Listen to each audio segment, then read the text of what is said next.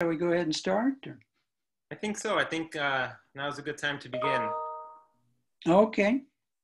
Well, I'm just going to say, talk for about 10 seconds. I'm Bob Lee. I'm the editor of the People's Tribune. I want to welcome everybody. We're going to have a very good panel. And basically, I just, at this point, wanted to let everybody know that we are recording this meeting, and we're going to record the remarks of the panelists, and we'll be posting those online at a future date. And with that, I'll just turn it over to Pedro so we can get started. Thank you, Bob, and thank you, Laura, both of whom have been the pioneers in developing the initial idea of having a delegation of activists, researchers, and independent journalists sponsored by the Chicago-based El Tribune del Pueblo, or the People's Tribune, for a people-to-people fact-finding mission, a delegation to the U.S.-Mexico border. Unfortunately, because of the pandemic, we were sidelined a bit, but we got creative, and the idea was to host a series of panels from now or from before, leading up towards the elections, for us to hear directly from people who live, who work, who make their lives possible along the U.S.-Mexico borderlands. And then this way, offering an opportunity to expand what the teachings that our presenters will have to offer for everyone who has an opportunity to hear from them. The idea will be that from these presentations, and this is the third one in a series of about 5, will be to develop a report that will then be used to submit to elected officials, to other international bodies, with the idea of being able to expand and present those voices from the borderlands. And so it's been so far a diverse group of people who have participated in the panels and who have presented, and all of them have been fantastic, and we have a great list of presenters tonight, which I'll introduce in a little bit. So this third 90-minute, what we are calling Zooming to the Border for Human Rights, will focus on the impact of border wall in borderland communities, responses and proposals for dignity and self-determination. Because we know that we can outline and highlight the problematic nature of border walls, but we also, I think it's important to learn about how communities resist. It's important to hear how communities are resilient in spite of such atrocities that we are seeing in our communities. And it's important to take those voices and present them to people who are not along the border and don't get to hear directly from impacted communities. So as we're going along, I will invite you to place questions in the chat. Please remember to keep yourself muted with the exception of our speakers who will present. So I wanted to just briefly mention a little bit of the framing around militarization. When we talk about border wall construction, we can go back all the way to the Eisenhower years of different types of border wall infrastructure that was placed along the US-Mexico border. The more contemporary time period, the past 40 years, for instance, with Jimmy Carter's tortilla curtain, if you're familiar with that, was in 1977 and 1978, the placement of about 6 miles of wasn't border wall. This was like a fence with barbed wire, and that created what was known as the tortilla curtain, which was reminiscent of the Iron Curtain of the Cold War.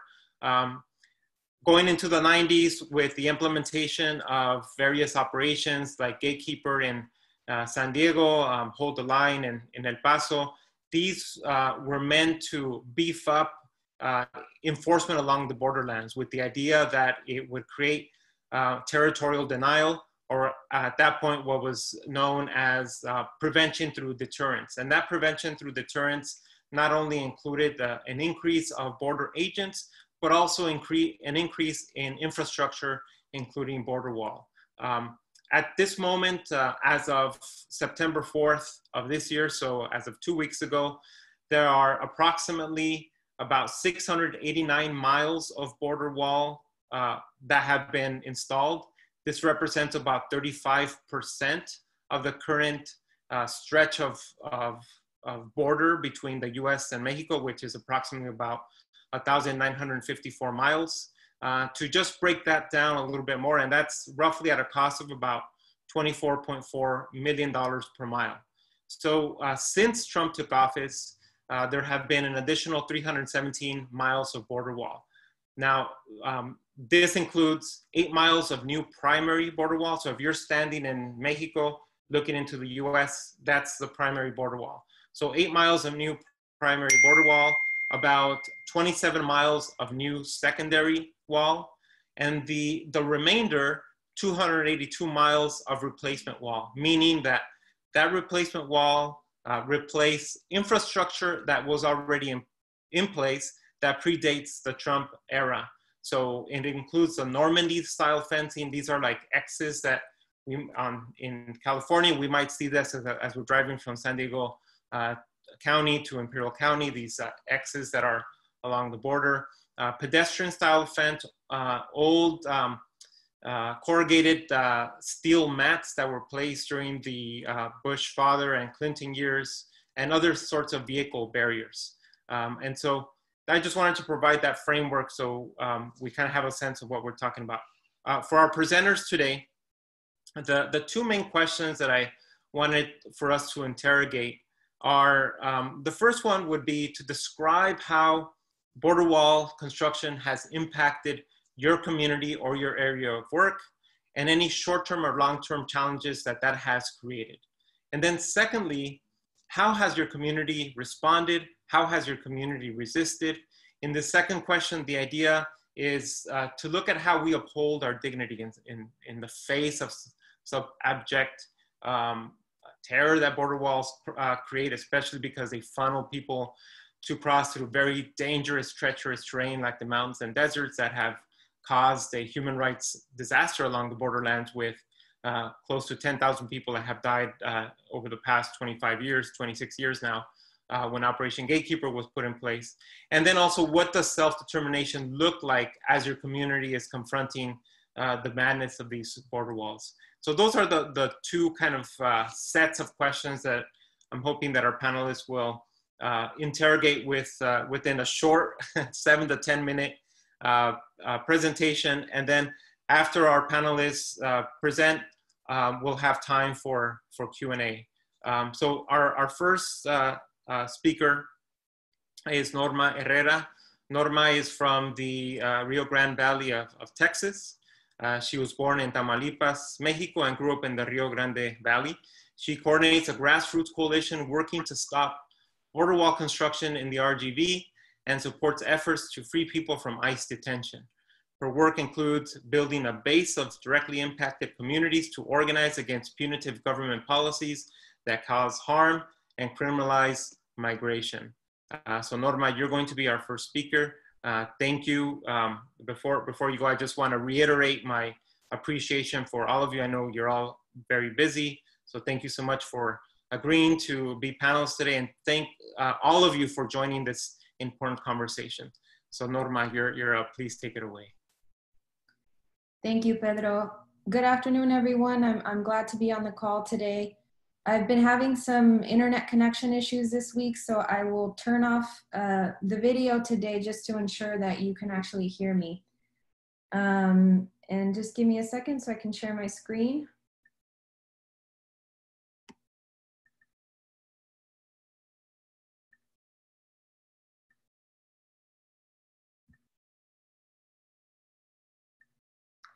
Okay, so again, my name is Norma. I work for the Equal Voice Network.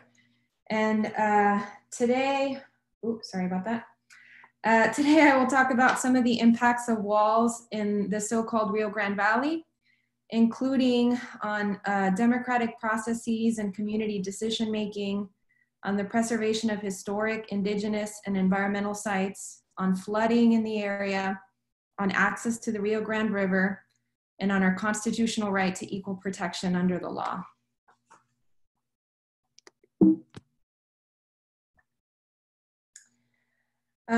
So to start with, even where there are examples of Congress trying to carve out exemptions to border wall construction or require consultation with frontline communities about border walls, Customs and Border Protection has continued to ignore us. So in the fiscal year 2019 appropriations bill, Congress required quote unquote consultation with towns in Starr County about the alignment and design of the border wall. So these towns included Roma, Escobares, La Grulla, Rio Grande City, and Salineño. Local officials and CBP were in conversations about the alignment of the wall, and the government was also collecting public comments about the effects of these walls in these areas. My apologies, let me go back. And then Customs and Border Protection issued a contract on March 2nd for 15 miles of wall in these 5 towns. So Starr County officials thought they were still in consultation with CBP, and they were essentially blindsided. CBP had received 2,566 public comments, which expressed concerns about everything from the wall's impact on wildlife and habitat, flooding, historical sites and tribal lands, property devaluation, cost of construction, and humanitarian concerns, to name just a few. And then on April 30th, the government published its response to these comments and essentially just brushed them all aside, brushed all these concerns aside, and indicated that they would continue with the same plans that they had before the consultation. So the process was clearly just for show, and the voices of local communities were not heard. Congress has also prohibited border wall construction within historic cemeteries in fiscal year 2020 appropriations. The Eli Jackson Cemetery, which is just behind the area in this picture, contains remains of Carrizo Comecrudo tribe members. The Carrizo Comecrudo are the original people of the so-called Rio Grande Valley. And this area was the site of Yalui village, which is what you're looking at in this picture. This is where the tribe camped out for a year to impede border wall construction. So right next to this area is Jackson Ranch Church, which is the oldest Protestant church in South Texas. And that site also includes a historic cemetery. The church and cemeteries are part of a ranching settlement founded in 1857 by Nathaniel Jackson and Matilda Hicks, a former slave. So this area served as a stop along the Underground Railroad, and the Jacksons housed escaped slaves and helped ferry them across the river to Mexico, where slavery had been abolished and they could live free. So even though they're not building within the cemeteries like Congress prohibited, the wall's 150-foot enforcement zone may still cut into these sites, and because they'll be stranded south of the wall, they may still be inaccessible to indigenous and local communities. And so very quickly, because it's going to come up again, the enforcement zone is an 150-foot area consisting of all-weather roads, lighting towers, cameras, and other surveillance technology. A CBP official told the Ramirez family, who are descendants of Nathaniel and Matilda, that the government was considering a reduced enforcement zone in this area of the cemeteries, but nothing official has been confirmed, and it's quite possible that it'll still end up cutting into the cemeteries, and construction ultimately may still unearth grave sites with no headstones or markers while they're building. So construction has now started. And a member of our local No Border Wall Coalition, who is also a member of the Carrizo Comecrudo tribe, took these images a couple of days ago. And so you can see Southwest Valley Construction has already broken ground on this field that sits just east of Eli Jackson and Jackson Ranch. And the survey marker there in the middle is right next to Eli Jackson, which you can see off in the back of the picture on the right-hand side. And just minutes before this call, I learned that a federal judge today signed a temporary restraining order forcing Southwest Valley constructors to stop construction 100 feet from the cemetery. And so they'll schedule a hearing, and hopefully that will indefinitely stop construction. So in the fiscal year 2019 appropriations, Congress exempted 5 locations in the valley from border walls in response to large demonstrations and community mobilizations to protect these historic and environmentally sensitive sites. So these include certain tracts of the Lower Rio Grande Valley National Wildlife Refuge, La Lomita, which is a 19th century Catholic chapel, Benson Rio Grande Valley State Park, the National Butterfly Center, and the Santa Ana National Wildlife Refuge. So here again, we are seeing CBP defy the intent of Congress. So there's a privately owned levee, a third of a mile long, that has a common boundary with Santa Ana. And because it's technically privately owned, the government still plans to build a border wall on it. So that means that the 150-foot enforcement zone around the wall, which again involves complete clearing of the land, this will cut into the refuge. So border wall construction will still negatively affect Santa Ana despite the clear intent of Congress to protect it. Additionally, in response to requests for comments, the U.S. Fish and Wildlife Service told CBP last summer that the planned border barrier construction, this is a direct quote, will negatively impact approximately 30% of Lower Rio Grande Valley National Wildlife Refuge tracts. These tracts will become unavailable and make the long-term goal of providing contiguous forested areas along the Rio Grande of South Texas for wildlife breeding birds and ocelots and jaguarundis no longer feasible. So this image here is of an ocelot, which is an endangered wild cat native to the region, and it depends on habitat provided by the Lower Rio Grande Valley National Wildlife Refuge. According to the U.S. Fish and Wildlife Service, the recovery plan for this species includes connecting the populations in Texas and Mexico to provide a migratory corridor. So this project will obviously be made that much more difficult by a border wall disrupting ocelot migration routes. Building on the Rio Grande floodplain will mean serious flooding for colonias on the wall's path. So when the Rio Grande River floods naturally at certain times of the year, border walls act like dams. They clog up debris and vegetation and prevent the natural flow of floodwaters. So this means that communities on both sides of the border, here and in Mexico, face the risk of catastrophic flooding. According to reporting by the Texas Observer, half of the 64 miles of border walls planned for Starr County will be in the floodplain. So many of these border wall miles will go through colonias, which are these little settlements outside of city limits that already struggle with bad drainage infrastructure. So these colonias have low-income residents, and serious flooding could be devastating to their quality of life. And in the worst case scenario, catastrophic flooding could lead to preventable deaths. Border walls will also severely limit access to the Rio Grande River for border residents and wildlife. So there are a few towns that will be affected that I wanted to highlight today. So Salineño is a riverside town where residents use the river recreationally. It's particularly treasured birding spot, and the Salineño Preserve is known internationally for bird species that are unique to the area and really found nowhere else in the so-called United States. The preserve will unfortunately be cut in half, and one half of it will remain south of the wall. The town itself, which has historically used the river recreationally, will be cut off from the Rio Grande, and the government has not really guaranteed that the public will retain access to the river.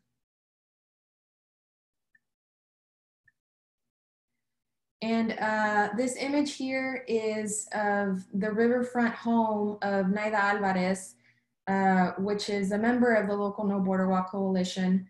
And so the government is currently trying to sue her to build the wall on her property, and that will limit her ability to enjoy this beautiful view of the river that you see here. And then there's Los Ebanos. So this picture here is of Aleda Garza's riverfront property.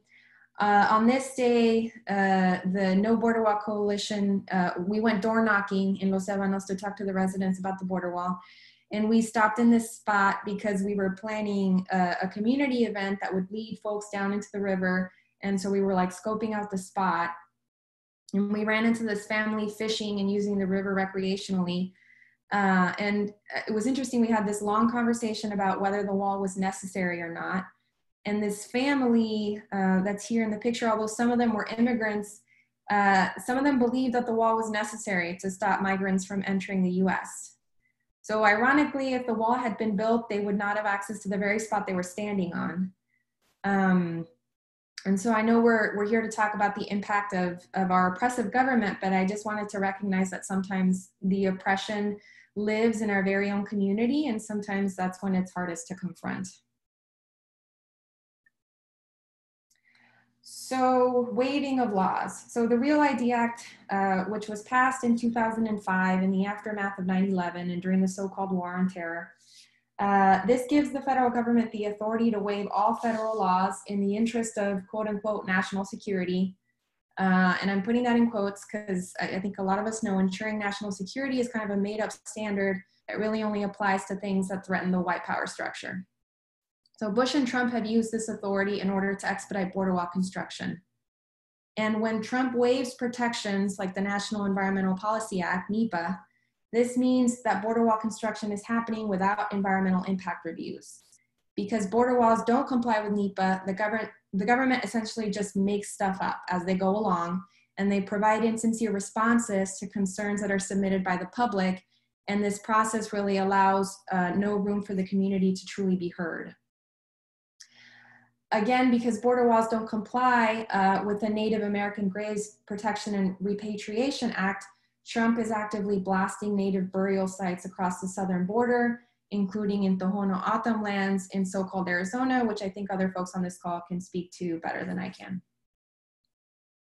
So what this means in effect is that border communities are facing an assault on our constitutional right to equal protection under the law, which is the argument behind a recent lawsuit brought forth by nearby Zapata County, that's close to the Valley, and 2 border landowners in Texas. And this here is just a sampling of all the laws waived to build border walls, but there are many more. And lastly, if I can speak briefly for community resistance here in the Valley, work that has been led by many other folks in this area. In the last few years, there have been mass mobilizations to protect Santa Ana, La Lomita Chapel, Benson State Park, and the National Butterfly Center, which is what forced Congress's hand and led to these areas being exempted from construction in the first place.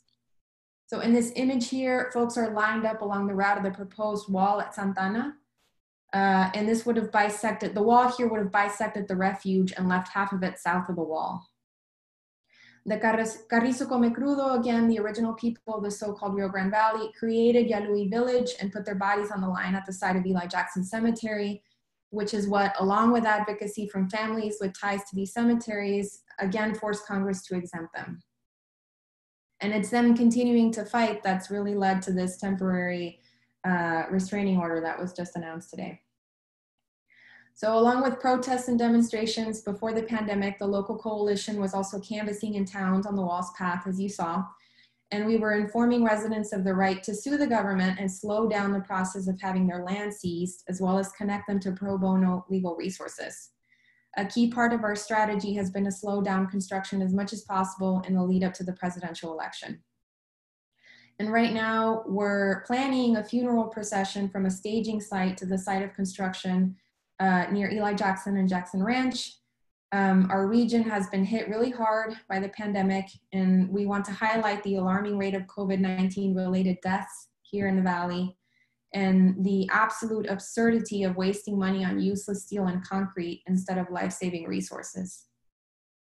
So for us, self-determination means telling our stories, shaping our own narratives, supporting Indigenous communities in their fight to protect their ancestral lands, and using creative action to compel elected officials to serve our interests and not those of a racist, xenophobic administration.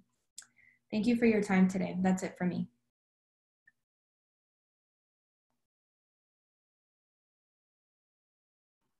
Thank you so much, Norma. Very enlightening. I think there's a lot there. It's very difficult, I think, to cover the impact of border wall and within the short time period that we have, but definitely a window into how that resistance is taking place. And just to highlight in terms of the waiver authority, and I'm sure maybe a few others will speak on this, that waiver authority, which has empowered the Secretary of the Department of Homeland Security to waive over 30 or so laws and so forth, has been put into place 30 times.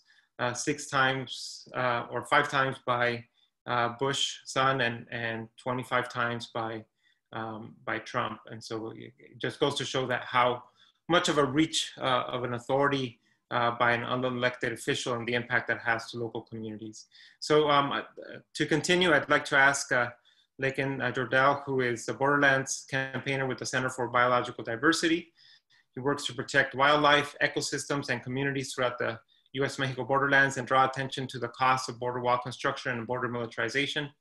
Before joining the center, Lakin worked with the National Park Service studying threats to wilderness character throughout the Rocky Mountain West, including Big Bend National Park and Organ Pipe National Monument.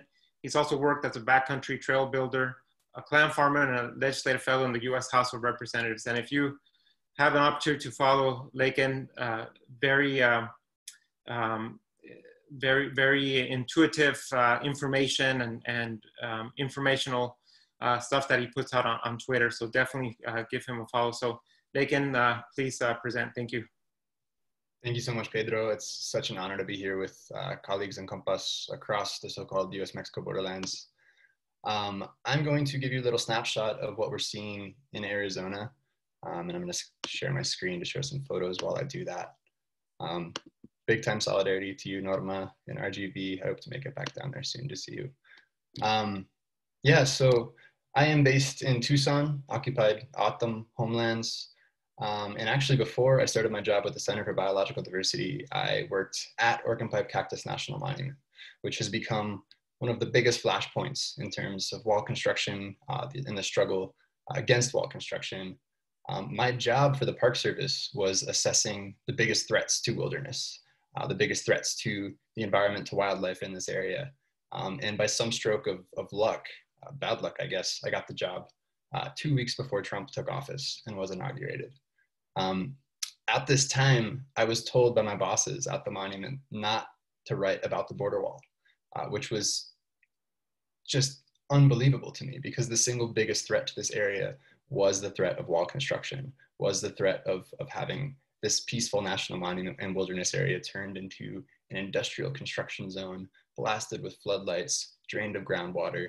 And that was my last term with the Park Service. I quit my job with the Park Service and I joined the Center for Biological Diversity, where I've been able to actively advocate and talk about the impacts of wall construction without having to be censored by the administration.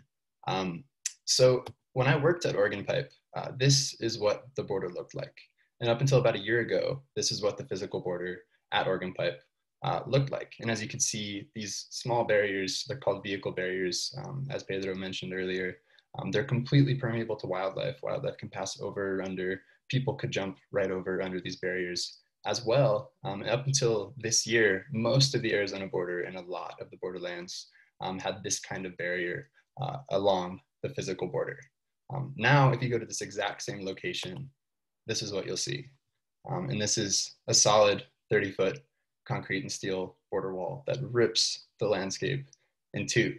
And as you can see, it's not just the wall, but they've bulldozed this massive swath of land. And this is O'odham land full of artifacts and archaeological sites. This is land that did not have any archaeological surveys done before all this destruction ensued.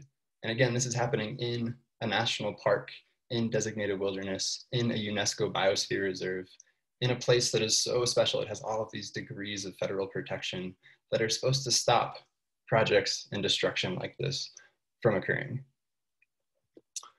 This picture kind of sums it up for me. This is an organ pipe cactus that has been chopped up and bulldozed into a trash heap in order to make way for the wall. This is the exact species the Organ Pipe Cactus National Monument was designated to protect.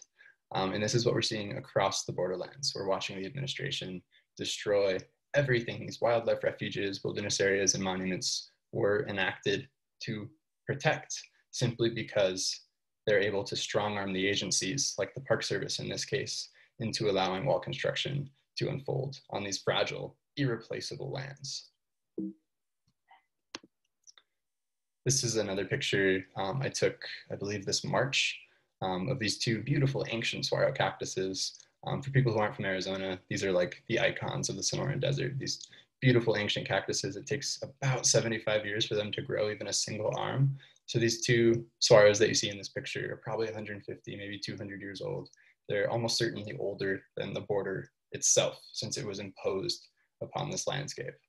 I was out on this tour with an LA Times journalist that day, and I told her to take a good look at these two cactuses because they were right at the edge of the area Border Patrol was bulldozing to make way for the wall. And I told her, you know, there's a good chance they might not be there for that much longer. I went and I pitched a tent that night, and I came back the next day at about 10 in the morning, and they were gone. And I almost had that moment where you realize you're dreaming. You think this can't possibly be right. There's no way that these two ancient saguaros could be destroyed in a matter of 12 hours. But sure enough, I flipped back and forth from photo to photo, and I was in the exact same spot. And it was just stunning to me to see the pace of this destruction. These cactuses that have lived hundreds of years just destroyed overnight to make way for the wall. And we've seen hundreds and hundreds of cactuses like this be destroyed, likely numbers into the thousands by now. And of course, this is an ecological disaster. These cactuses are homes for birds, for bats, for owls, for wildlife. They stabilize the soil, and they're also deeply, deeply sacred to the O'odham, who view these saguaros as the embodiment of their ancestors. When I've been out at Organ Pipe with my O'odham friends, they've described seeing these cactuses chopped up. I mean, it's like seeing a dead relative. It's so deeply troubling in a way that I know I will never be able to fully understand. And this is the pattern we're seeing all across Arizona. This is a drone shot that we took a couple weeks ago of the Coronado National Memorial. This is southeast of Tucson. Again, this is a national park unit. These are protected federal lands. And as you can see in this picture, they are quite literally blowing up a mountainside in designated critical habitat for jaguars, which are known to cross the border here, in a national memorial. In a photo like this, I mean, this looks like a mountaintop removal operation or some sort of mining operation. The damage from the wall is so much more than just the wall. It's destroying and unraveling the entire ecosystem in these areas where we're seeing construction occur. And again, this is another wildlife refuge, the Cabeza Prieta National Wildlife Refuge. We've seen these ancient mountains just be blasted and bulldozed and destroyed in order to make way for a wall, which of course will do nothing to solve the root causes of immigration. It will push migrants further into remote areas towards their deaths. And it will stop wildlife dead in their tracks. These Tinajas Altas Mountains are an important area for desert bighorn sheep to cross the border.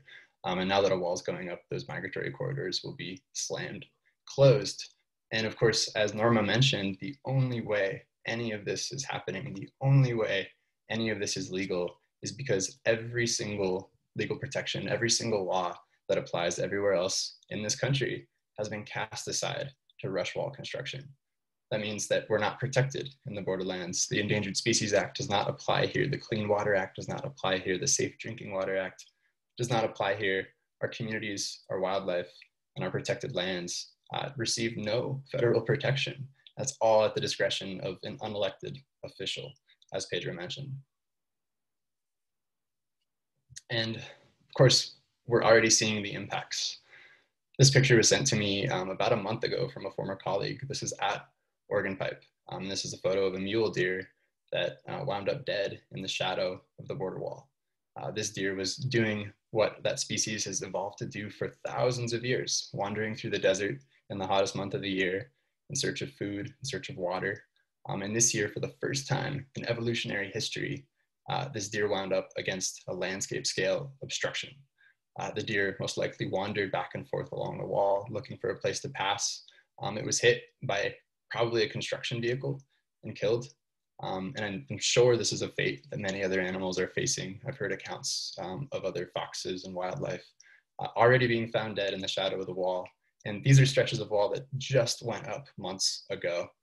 So this fragments habitat that stops wildlife migration dead in their tracks. And it's just one more way in which we are unraveling these ecosystems. And if folks have been following the news last week, we had two incredibly courageous O'odham women who actually put their bodies on the line to stop border wall construction at Organ Pipe.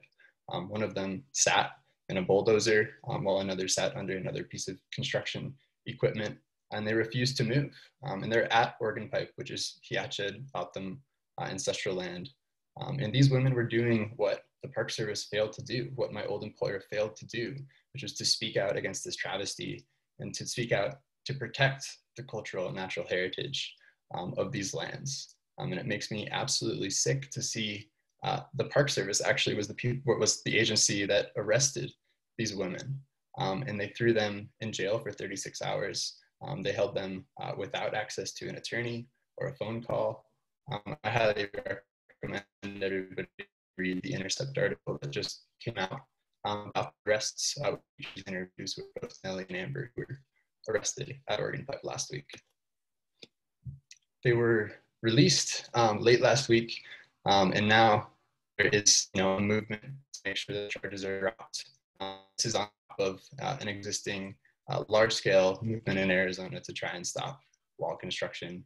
We've had a number of massive rallies at Organ Pipe along the San Pedro River and throughout the borderlands to draw attention to what's happening and to try and stop construction. And of course, we have some major demands as soon as Trump is out of office, and all of this activism, all this organizing is leading us up to us being able to execute these demands. Number one, we want to see wall construction immediately halted as soon as Trump is out of office on day one. Number two, we want to remove border wall sections in wilderness areas and wildlife refuges and cultural and historic sites where they're causing the most damage. And number three, we want compensation, reparations effectively for the border communities, for the tribal nations that have seen so much destroyed just for a vanity project. So that's my time. And like Pedro mentioned, I post photos and videos from the border every day on my Twitter account, so you can follow me there. Thank you. Thank you so much, Lakin. Very moving in terms of the impact, and I think your presentation connects well. It's a nice complement to Norma's presentation as well, because we see a lot of similarities, and in that, I think, especially considering the ancestral lands that are being devastated, I'd like to invite our next speaker, Ana Gloria Marta Rodriguez, and let me read her brief bio. Ana Gloria Marta Rodriguez is Kumeyaay from San Jose de la Zorra.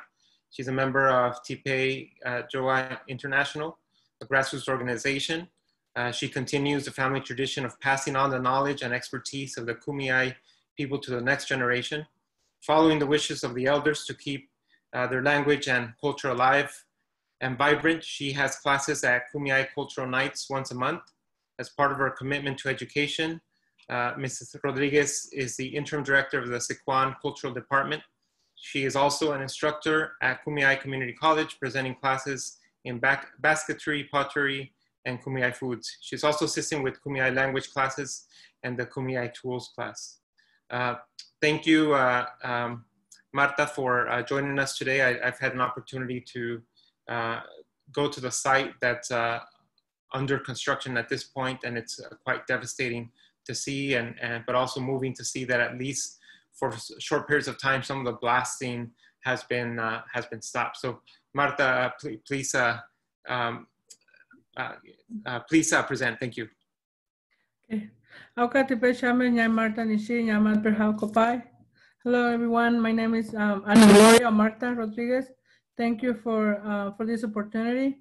And then, so yeah, like it's very disturbing to see a lot of the things going on right now. Very sad to have to live and seeing all these craziness right now by the border communities. To all the regard to our Native communities when doing this kind of projects, and then with the government waiving all the laws, it's very sad to see all this. Yeah, like you guys, Pedro was talking about, we are right now at the border wall fighting for, to the wall. The wall is going right now to the Kumeyaay territory right now. So for the ones you guys don't know, the Kumeyaay nations on both sides of this border right now, we have actual reservations, Cumia reservations over here in San Diego County, and 4 in Baja California North. And then, so yeah, one of the things, what the border wall is doing to our nation, you know, they're separating our families, breaking our relationship with our families, the plant, the animals, and then, and one of those,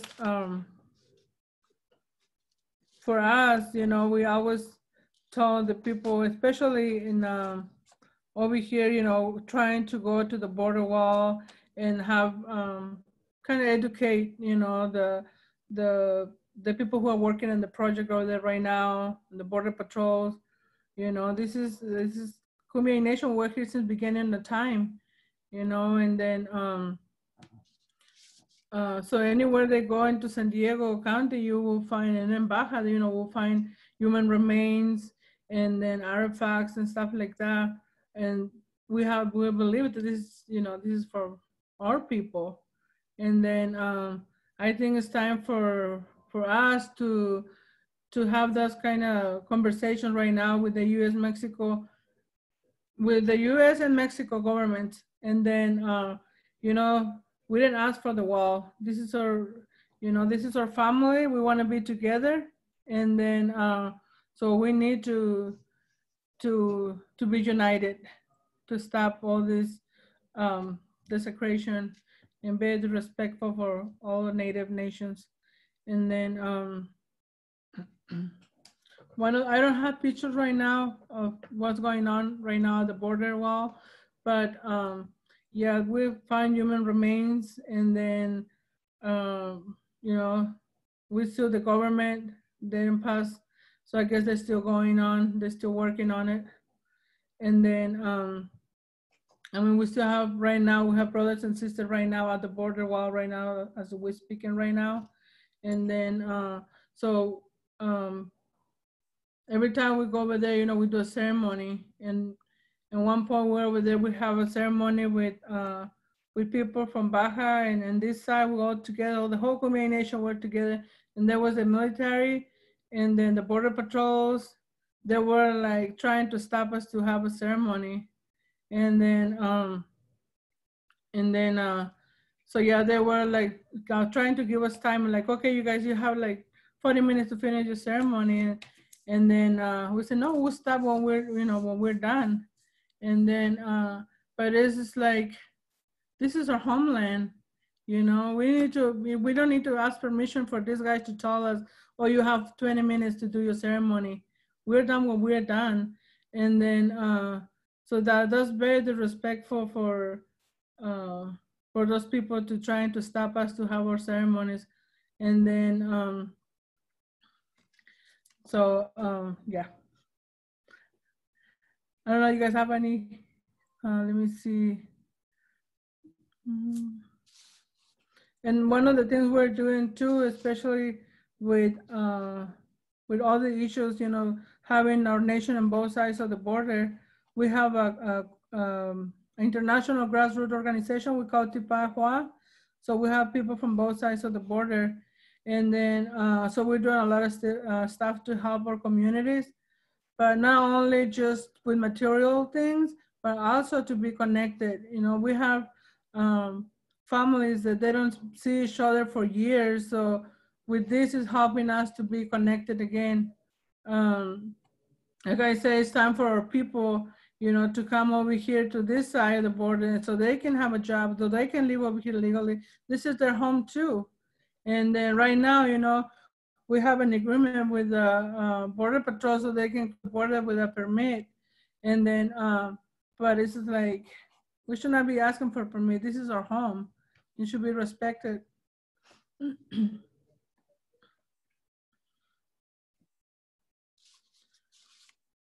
I don't think I'm running out of time, right? I don't know. You're doing fine, Marta. Thank you so much. I would also ask the presenters if you have contact information or where people might be able to follow you, if you can include that in the chat, that way they can connect with you.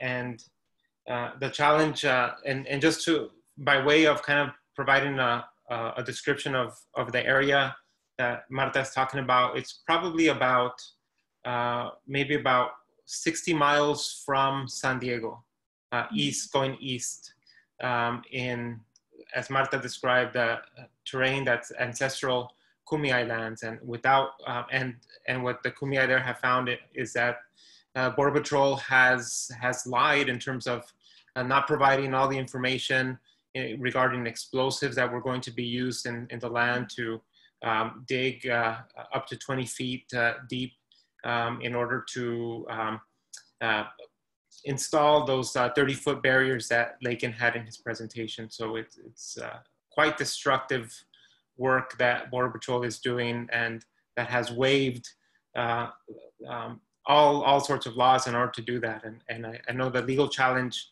Marta has recently was not favorable to the Kumeyaay, but we're definitely not stopping, and we're gonna continue to support. Thank you so much, Marta. Thank you. And so continuing, we started in Texas and went to Arizona and went to the eastern part of San Diego County. We are now kind of going into the Otay Mesa area and into the Pacific, as close as we can get to the Pacific Ocean. I'd like to invite my friend and colleague, Dan Watman, to present next.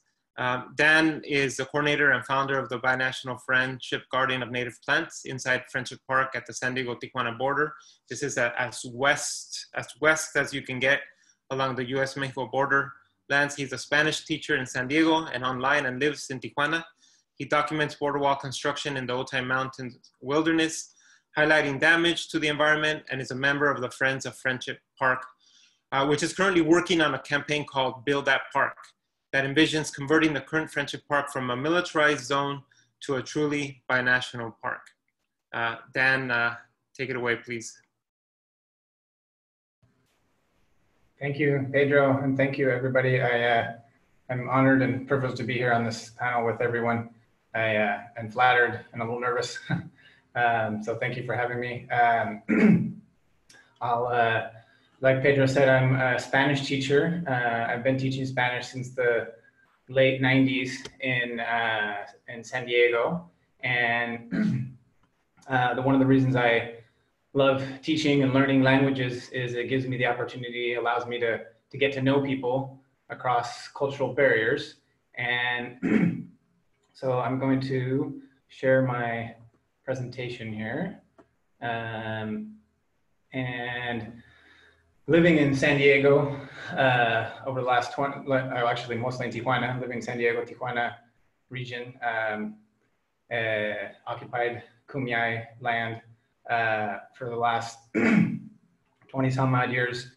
In the beginning of the 2000s, I started to explore around and discovered Friendship Park. And I just really liked the idea of being able to make friends across a literal barrier, and I brought my Spanish class to the border to do a language exchange with some friends in Tijuana, and started to try to think of different ways to get people to come together and make friends. So we did salsa dancing lessons and yoga classes and poetry readings, and there's a drum circle here, and actually we call them border encuentro events, and that was, the Binational Garden was actually one of those events back in 2007. And the space where all this happens is called Friendship Park, and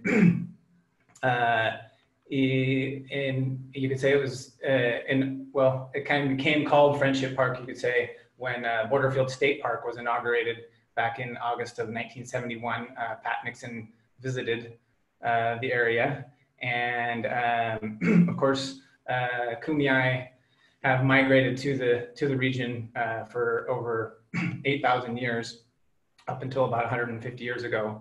And the picture on the right is of a Kumeyaay elder from Juntas de Neji, east of Tecate, Yolanda Mesa, who came and honored us with her presence to do a workshop on native flora, the use of native plants in our binational garden.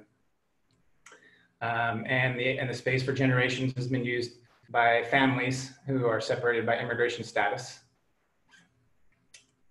There's a myriad of events that happen sporadically at the park. Two of probably the biggest events and definitely the biggest annual events that happen are the Fandango Fronterizo that's started in 2008, and the Posada Sin Fronteras, which started as a reaction to Operation Gatekeeper in the 90s. So it's been going it's the longest held annual event at Friendship Park. And as the other speakers have mentioned, there's been waivers, laws that have been waived in order to build these walls. And I believe, if I'm, maybe someone can correct me if I'm wrong, but I believe San Diego was the first place that the laws were waived in order to build border walls. Up until, well, in 1994, I believe, or sometime in the 90s, the secondary wall was built in San Diego, Tijuana region, all the way up until about 3.5 miles from the ocean. It wasn't allowed to be continued all the way to the ocean because of environmental laws more than anything, but also native burial acts. And in the newly formed Department of Homeland Security was given the authority to override any and all laws in order to extend that wall back in 2005. And in 2007, 2008, they implemented or waived around 35 laws, 30 some odd laws, including the Clean Air Act, the Clean Water Act, Endangered Species Act, and Lakin had a much more extensive list of all the laws that had been waived. Those are some of the more important ones. And so, of course, that wall coming in threatened Friendship Park. And when the wall started to come in, a bunch of us got together, including Pedro, the American Friends Service Committee, several organizations, environmental organizations and human rights organizations got together to try and stop the wall. We did press conferences and got letters from representatives and we documented the construction and just tried to spread the word about what was happening, and nothing was stopping the wall. And we realized it was just coming so quickly. This is way back in 2008, 2009, that we decided to kind of put all our eggs in one basket and try and save Friendship Park. And John Fanstill, who's a pastor, a local pastor activist, now the executive director of VIA International, which is the fiscal sponsor of Friends of Friendship Park. He committed himself to doing, he had done binational communion before, and he committed himself to doing it every Sunday until he was physically stopped. So our coalition, now called the Friends of Friendship Park, got behind that effort. And that was our attempt to try and stop the wall. We didn't stop the wall, but we made quite a spectacle and created a really strong coalition that's still together today. And we became kind of the representatives of the community that talked with San Diego Border Patrol to try and get some type of access back to the park. And this is just some of the core members of the Friends of Friendship Park. And when the wall came in 2009, shortly after for a few years after, the community had to become quite creative. On the right, there's an event we did with a telescope from a distance using sign language so people could continue that idea of making friends across the border. The garden, although there was very little access allowed for the public after the secondary wall came in, and actually the garden was removed in 2008, we were able to replant it and actually expand it from a rectangular design to these to circles, 3 circles. You can see one of these circles from this kind of cool aerial shot here. And John continued to do the communions, even though the border church could no longer pass bread through the fence. They continued to do binational communions during the short window of time that Border Patrol allowed the public into the park on Saturdays and Sundays from 10 a.m. to 2 p.m.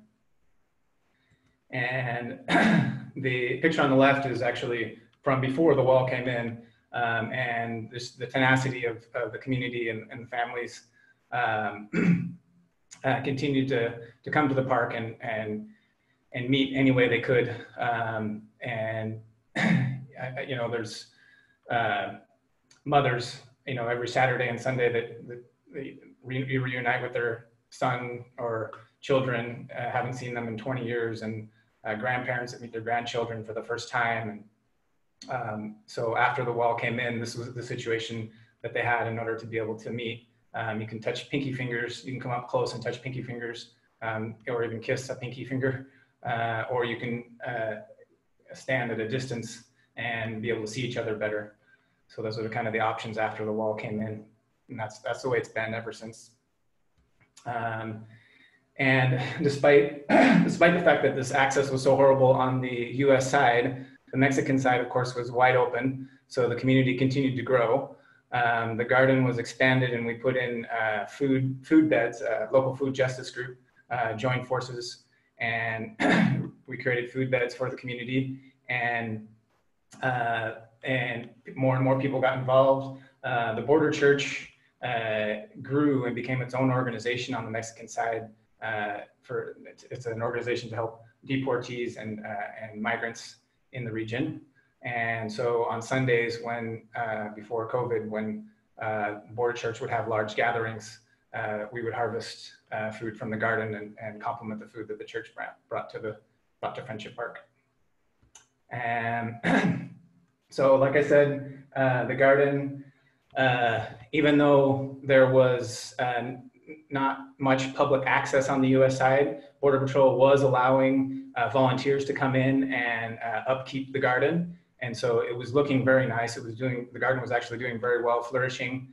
And we weren't happy with the lack of access, but Border Patrol was pretty clear that there would be access allowed for volunteers at least, and for short tours, but no public access like there was before. So we weren't happy about it, but at least we knew what the rules were until there was just out of nowhere, unexpectedly, in January of this year, Border Patrol came in and just demolished the whole garden on the US side. They raised all the plants all the way to the ground, about 150 native plants. They took out a 500-pound eco bench that we had there. They removed a sign, heavy duty, high quality informational sign about the garden that was cemented into the ground. They just basically made the garden completely disappear on the US side. Luckily, the Mexican side was still intact. And luckily also, a kind of a result of that was an outpouring of support from the community. It was a devastating thing that happened to the community. And on the right there was kind of like a memorial that was done a few days after half of the garden was destroyed. And the outpouring of support led to media coverage, and that media coverage put pressure, along with this community support in general, put pressure on Border Patrol, and they actually apologized and let us replant the garden on the US side partially. So native plants, as many of you probably know, take a long time to grow. So it looks kind of funny now with these really small seedlings on the US side and these big hardy trees on the Mexican side. But at least we have something intact, and we continue to work in the garden as best as we can. We had right away, the amount of people that were coming and helping the garden increased dramatically after the destruction. But then, of course, COVID came along, and that came to a halt, and we had to kind of change our strategy and go out in small groups. So we've been going out in small groups of volunteers and dealing with the restrictions in any way we can. The US side is not very accessible as usual, so we end up watering through the fence. That's a picture of us watering the plants through the fence from the Mexican side. And this is the 30-foot high bollard on the left there that the other presenters have been talking about. And the see-through one is actually 18 feet high. It doesn't look that high next to the other one, but that was the wall that was put in 2007 through 2009. And it's now in 2019, last year, it was replaced with this 30-foot high wall all throughout the entire San Diego, Tijuana region, except for Friendship Park. But it's now, this shot is actually about a half a mile from the ocean, so pretty much the edge of Friendship Park. And now Friendship Park, this 30-foot wall is now slated to come through the middle of Friendship Park within the next couple months. So the garden and the park in general is under threat again. And going east, that 30-foot, the 30-foot wall that replaced the 18-foot wall happened in 2019. And then in 2017, 2018, the primary barrier, which was this kind of corrugated landing mat type fencing that was in place, was replaced with an 18-foot high bollard fence throughout San Diego, Tijuana. This is about 3.5 miles from the ocean. They're putting in the 30-foot high wall in the background there. And this is the very eastern edge of the San Diego, Tijuana region, where they have, this is about, I think 8 or 10 months ago, they had replaced the two barriers all the way up to the edge of San Diego, Tijuana region. And then after that is the Otay Mountains. And just north of there is the open space, Otay Mountain Open Space Preserve. And you can see on the hillsides there, the grading, getting ready for the walls. And their next project was to extend those walls into the Otay Mountains, which they started to do. This is about 6-8 months ago. And this is a shot of the protocol is to fill the bollards with cement. So that's what this guy's doing. And these shots were just a couple weeks ago at the same place in the beginning of Otay Mountain Wilderness area. They've already built about 2 to 3 miles of wall there. And this kind of section here, on the right there, that's the end of that's where the walls did end. And now this was just put up within the last 2 or 3 weeks to extend that going down. And they worked for months to put that trench in. They used dynamite, and it's an extremely rocky terrain. And it was just a crazy engineering feat to just put a huge scar in the land and put up this ridiculous structure. And so it's kind of bittersweet for me to go out and hike and document this destruction, because in order to get out there and some of the remote areas where they're building, I have to hike through, I get to hike through some native flora and native fauna. And this plant on the right, this cactus is a barrel cactus. It's on the top 100 of endangered species in Baja California. And on the left is a Yucca Wipley. And this is a California buckwheat. And it's a really interesting plant. It's one of the only native plants that flowers all year long in the wintertime. And when the Kumeyaay used to migrate to this region near the ocean, they were here in the winter months. And then they would go to the east to harvest piñons. And one of the signs that it was time to move east was the changing of the color of these flowers. It's white in the winter and then pink in the spring, and then turns kind of rusty red in the summer. One more plant. This plant, this is a white sage, and this native plants in general in our region have root systems that go as deep as 30 feet higher than the border wall. And this particular plant was planted in 2011 in the Binational Garden. And despite all the plants being raised to the ground, I noticed a couple weeks ago that this one sprouted up from the roots, despite the destruction. And, and it really, for me, represented those deep roots. The root, even though it's only 6 inches high, the roots are at least 10 feet deep, maybe as far as 30 feet deep.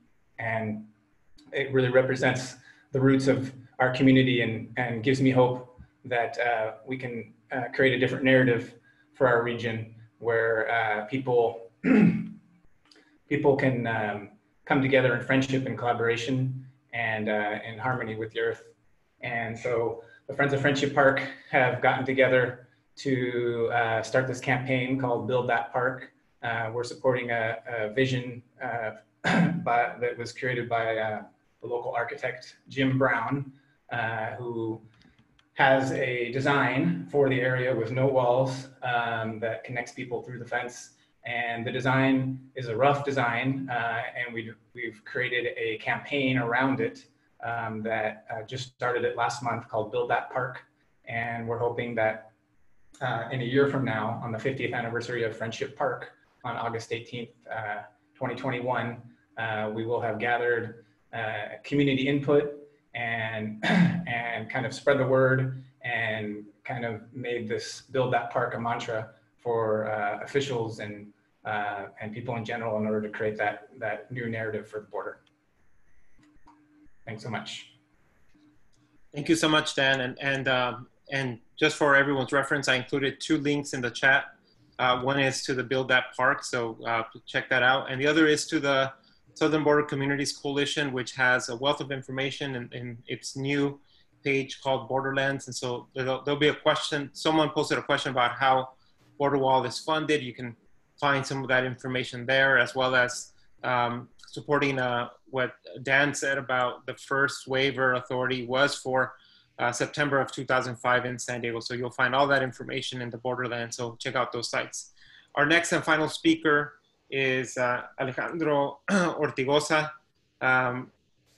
who will share with us a little bit. So let me, about the work that he does along with his brother and a series of volunteers with the group called Armadillos.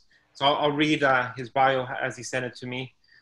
My mother and father are from Puebla. We migrated to Mexico City at an early age. My second migration experience was a trip to this side of the border approximately 15 years ago. My brother Cesar migrated a long time before me. For a long time, I've collaborated in Colectivo Mamut and learned from other groups and collectives. We saw the situation and need to support the migrant community. This vision led us to found Armadillos. For several years, we participated with other groups. The structure of Armadillos is formed from human rights and the demands of different voices. In 2015, while we participated in the Caravan 43, with many other groups and collectives, we realized that there was much to do in the migrant community everywhere. Thus, after Caravan 43 on October 26, 2015, my brother Cesar and I founded Armadillos. I thank all the people who always support us as Mamut Collective and now with Armadillos. And the process that we're going to do is Alex will say part of his presentation in Spanish, then I'll translate, and so we'll take that format for his presentation. Alex, adelante, por favor. Hola, buenas tardes a todas, a todos. Muchísimas gracias por el espacio, Pedro. Muchísimas gracias a todas, ¿no? Por sus experiencias, por sus pláticas que se están llevando a cabo. Reconocemos que siempre se está aprendiendo de las voces de la gente, de las experiencias, pero más que nada, pues, de los sueños, ¿no? De los anhelos que tenemos todas y todos por un mundo mejor. Nosotros hemos participado en la comunidad y vemos la gravedad del muro, de las fronteras. Lo vimos, podemos ver la gravedad de la actitud de la policía, ¿no? De la migra. Lo vimos con Anastasio Hernández, ¿no? El compa que fue asesinado.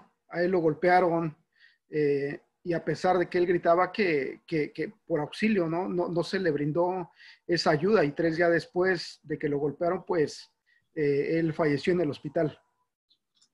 Lo vemos día a día, ¿verdad? Con toda vaya, con todo lo que hace la policía, ¿verdad?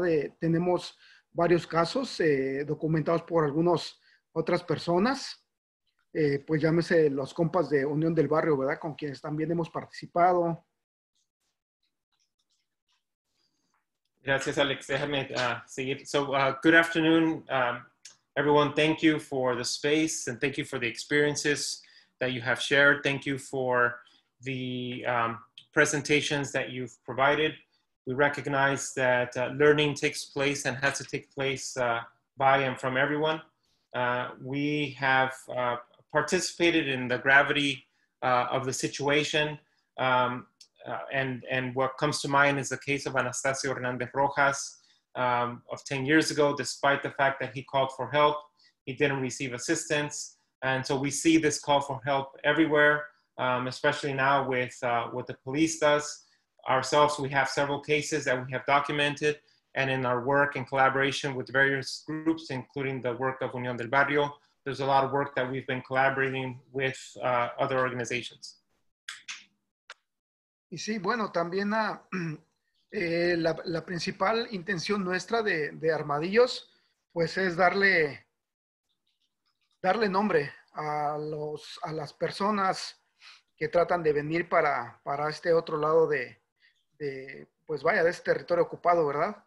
Entonces, nosotros lo que hacemos es ir 2 veces por mes, es lo que estamos tratando de hacer, de salir 2 veces por mes, perdón, para buscar cuerpos de la gente que se queda en el camino. Nuestra intención es encontrar gente viva, pero lamentablemente la mayor de las veces encontramos cuerpos.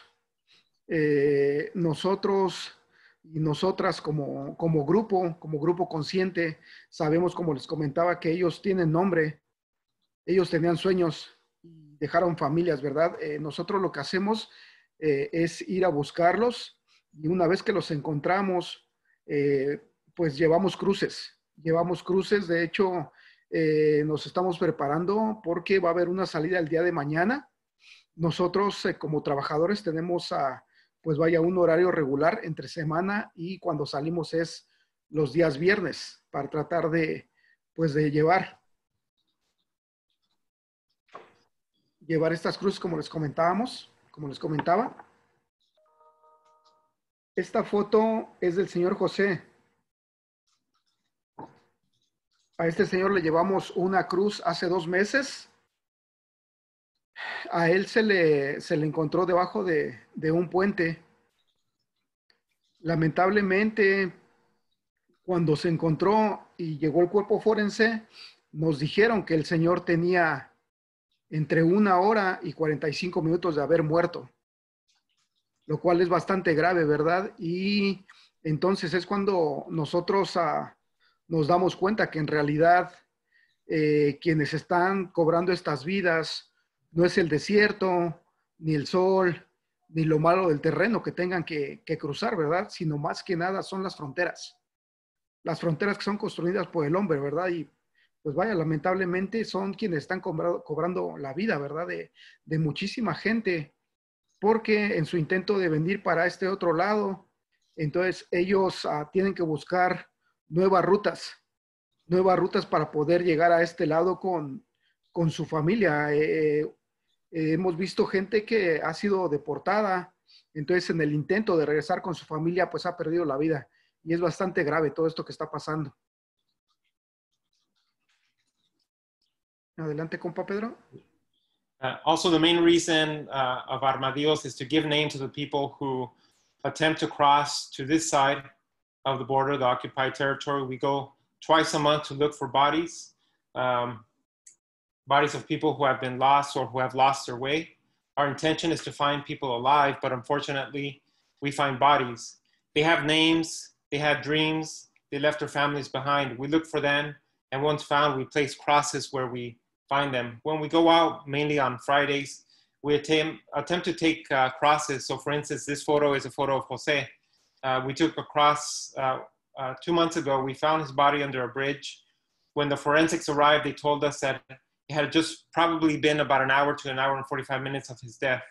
We realized that those who are dying are dying because of the cost, and that's the cost of border walls, because people have to attempt to cross through new routes when they cross into the US to be with their families. Many of these individuals are recently deported people. Y hay un caso que tenemos muy cercano. Ella era un vecino nuestro, y digo era porque él falleció en su intento, como comentaba, de regresar a este otro lado con su familia. Él salió una tarde a comprar leche, él salió a la tienda y ya no regresó. Ya no regresó porque lo agarraron los agentes del ICE en la tienda, se lo llevaron, su familia no sabía nada, cuando supieron ya lo habían deportado. Entonces, como comentaba hace un momento, él en su intento de regresar nuevamente con su familia, falleció en el desierto. Y son casos bastante lamentables, bastante dolorosos, ¿verdad? Como les comentaba, en el 2017 nosotros salimos al desierto. Siempre, como les comentábamos, salimos con la mejor intención de encontrar gente viva para poder ofrecerles pues, los primeros auxilios, darle ayuda humanitaria.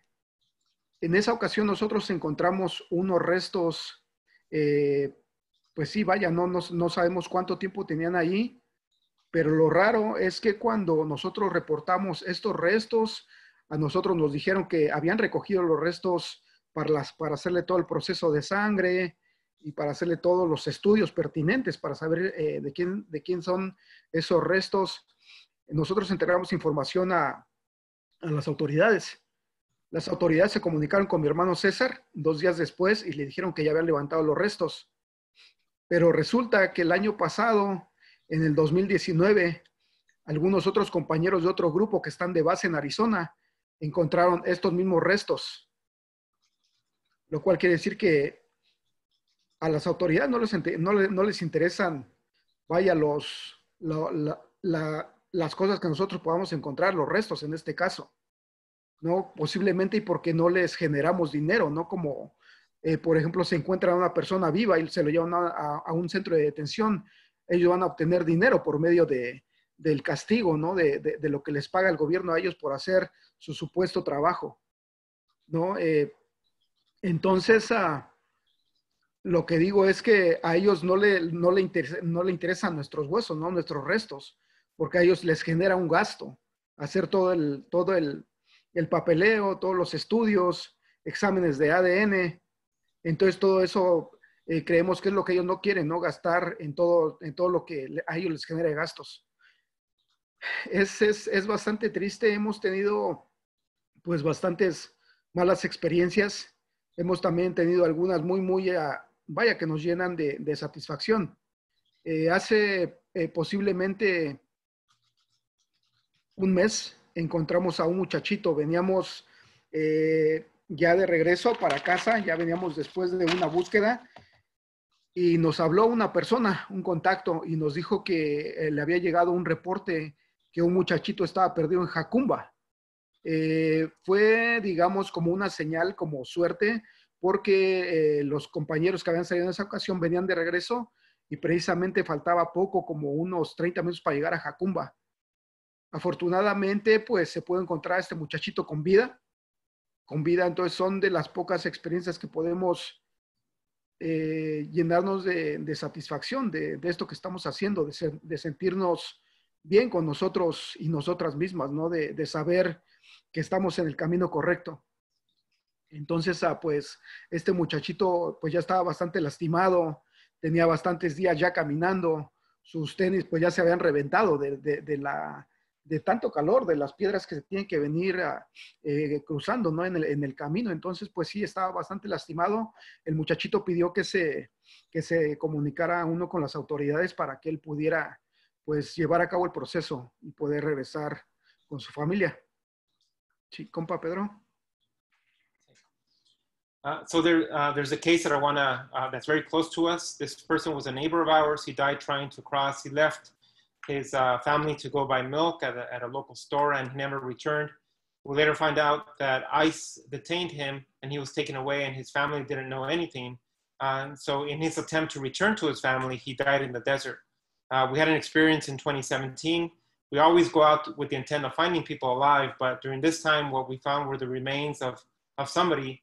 We reported the remains to the authorities, and they told us that the remains had been picked up. Over all the information to the authorities about location and things of that nature, again, they told us that the remains had been picked up, but another group out of Arizona that does similar work to ours recently found the remains in the same area. So these same remains that we had already reported had not been picked up. To the authorities, they're not interested in the remains because what we find is they don't generate money. If we find someone that's alive, then perhaps what will happen is that they will detain that person, place them in a detention center, and they'll make money off of that person. They'll profit off of that detention. Finding remains will cost them money. It means they'll have to spend money on the DNA tests and other sorts of investigations. We've had difficult experiences, but we've also had some promising experiences that leave us with a lot of satisfaction. About a month ago, we got a call about someone that was lost in Jacumba. We found the young man in that search and left us with a lot of satisfaction to know that we are on the right path. That boy was tired, he was injured, his shoes were completely torn, but he asked us to turn him over to the authorities for him to return with his family. Sí, nosotros pues hemos participado bastante tiempo con la comunidad, conocemos de la necesidad de la comunidad, ¿no? Y la comunidad pues espera que en algún momento haya justicia para sus familiares. Estamos pues al 100% con la comunidad.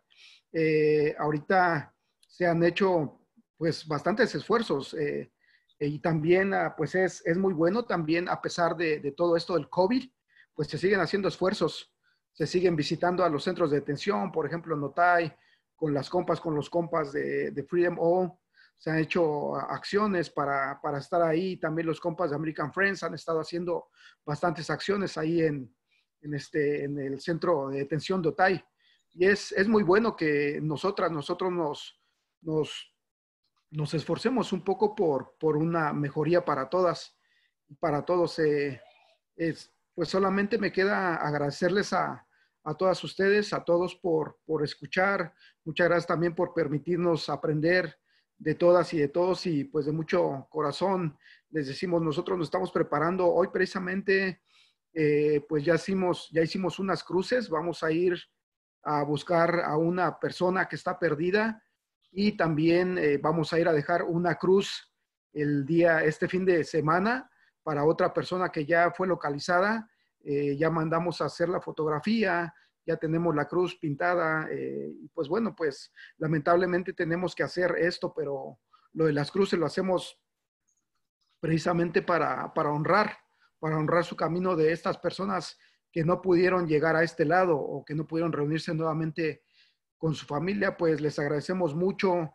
Vamos a seguir haciendo este trabajo por todo el tiempo que sea necesario.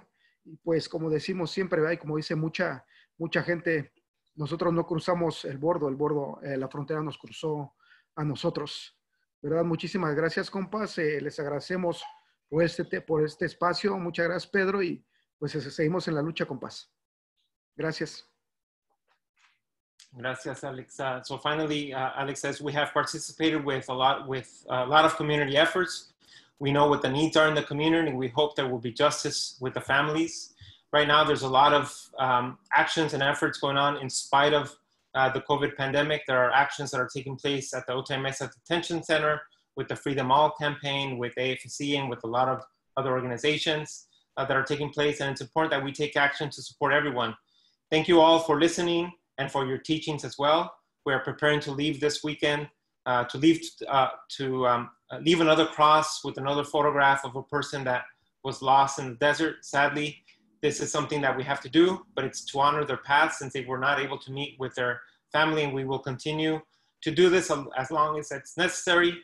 As the saying goes, we didn't cross the border crossed us. Thank you. Muchas gracias, Alex, por todo el esfuerzo de los compañeros con Armadillos. Thank you, Alex, for all the effort and the work that Armadillos does. I know that we have short 2 minutes. I'm not sure, checking in with Laura, see if we can do maybe one question. I know that's kind of unfair, but I think the presentations spoke for themselves. Laura, if you want to chime in to see if we want to do questions or if we want to maybe end it here. You're on mute, Laura. No, Pedro, go ahead. If there's questions, we should take them. If those that need to leave, they should, you know, they can go ahead and leave.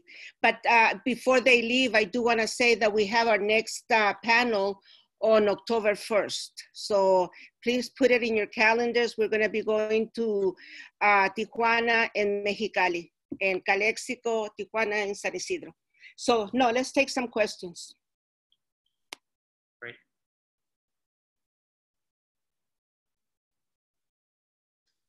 So if you can post your questions on the chat, I see, and just for our panelists, I know that we were scheduled to end right now at 5:30. So if you have to go, that's completely understandable. If you can spend another 10 minutes with us, then we'd be truly grateful for that as well.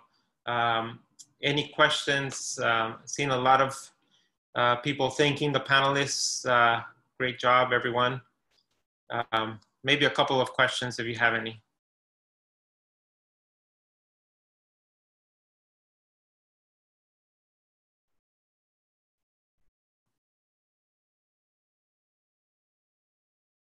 Or maybe not. Una pregunta, Alex, ¿cómo podemos apoyar el trabajo de Alejandro y su grupo y Armadillos?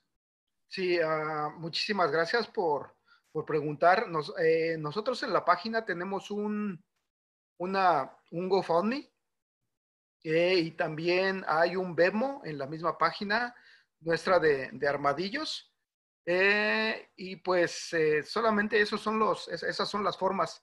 Este dinero se está ocupando para distintas cosas, por ejemplo, para las salidas cuando vamos a Arizona.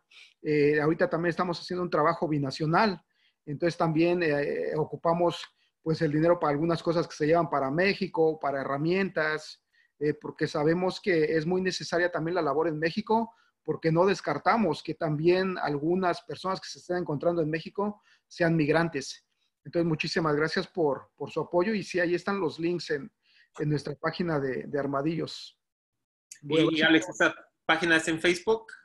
Sí, la página se llama Armadillos Búsqueda y Rescate. Y tenemos otra en Instagram que se llama Armadillos Oficial NUM. Así, NUMM. Armadillos Oficial NUM. Ya son las páginas. Okay, muy bien. I'll try to post those. So essentially, they do have a GoFundMe and a Venmo, and the funds go to support their work for a lot of the tools they use and for the excursions out that do cost a lot of money for their vehicles and for gas and things. So I'll try to see if I can find the Facebook post to place a link. So another question. For those of us that don't live nearby, what can we do from afar to support your work on the border?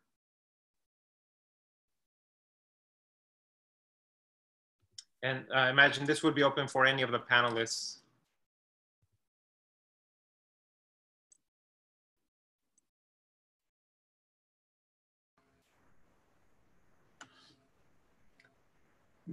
Going to buildthatpark.org would be really helpful for our movement. There's a petition online that you can sign. And there's also an intake form where we're asking people to share what their vision is for a truly binational park. Thank you, Dan. And I just reposted that link on the chat. The question is when and where will this recording be posted? And that's probably more of a question for Laura and Bob.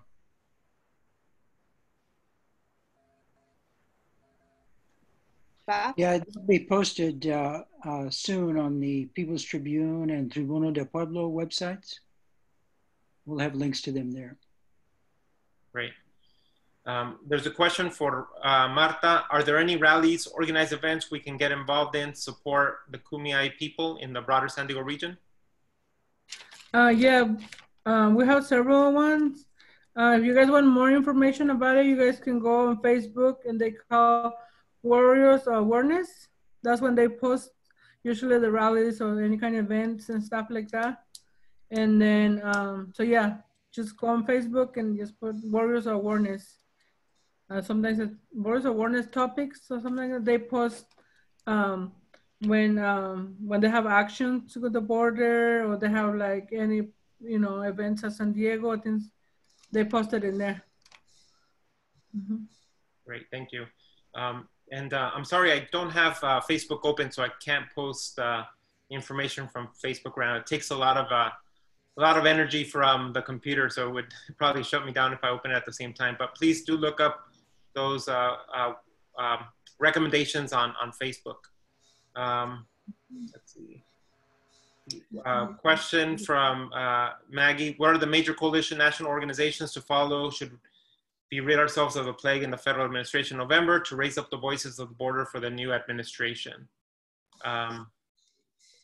Great, thank you for posting.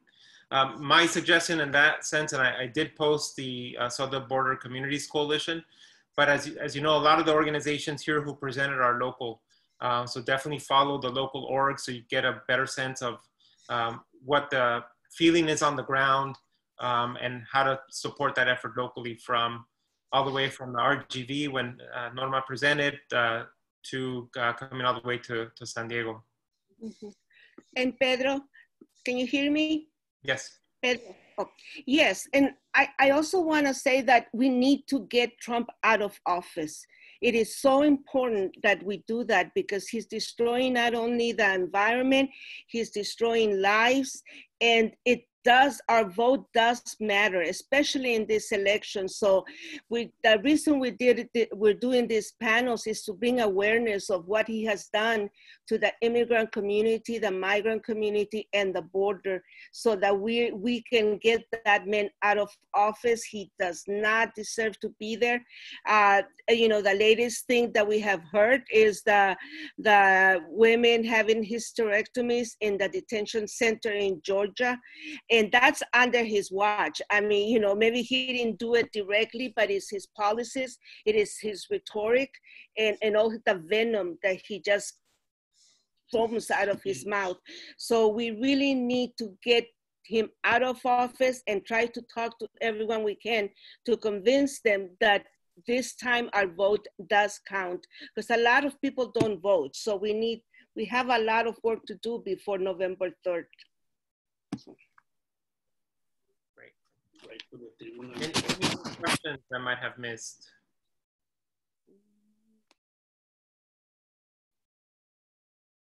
There's a question of how many people die in their attempts to cross on a yearly basis. That number could be anywhere between 300 to 500 people of human remains that have been found. There's a higher number of people that are just not accounted for. So it's definitely probably higher than that.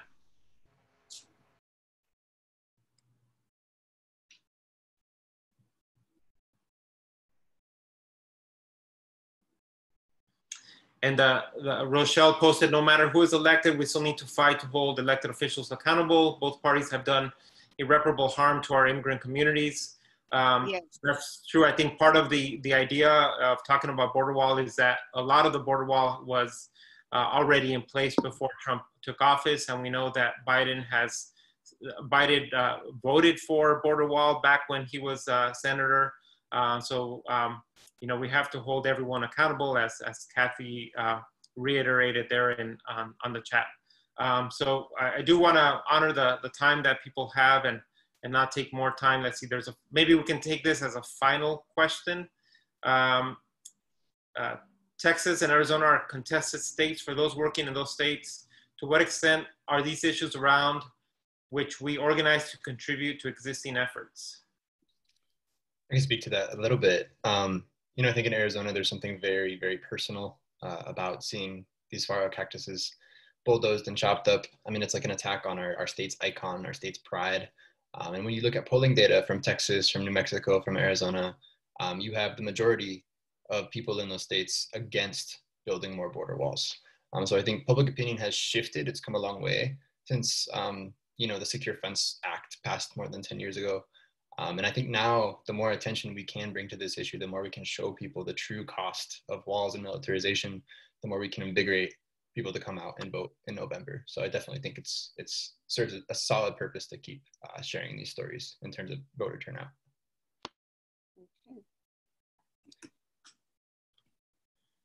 Great, thank you. And Alex, nomás para asegurar, la página que acabo de poner de GoFundMe es la correcta. So I'm just asking Alex if the link to the GoFundMe is the correct one for Armadillos. Deja checo, ¿está en los mensajes? Sí. Ah, deja ver.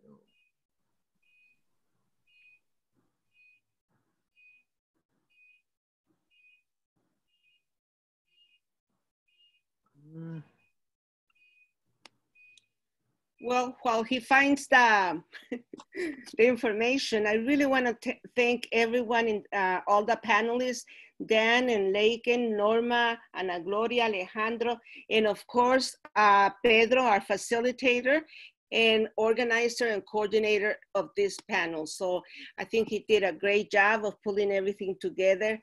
And so thank you, all of you. No me aparece nada, compa. Yo tampoco la veo, Pedro. Okay, let me try again. If you want information on the next panel, type in your email so we can get a hold of you again, if you're interested. I just put the GoFundMe again. Hopefully that's the correct one.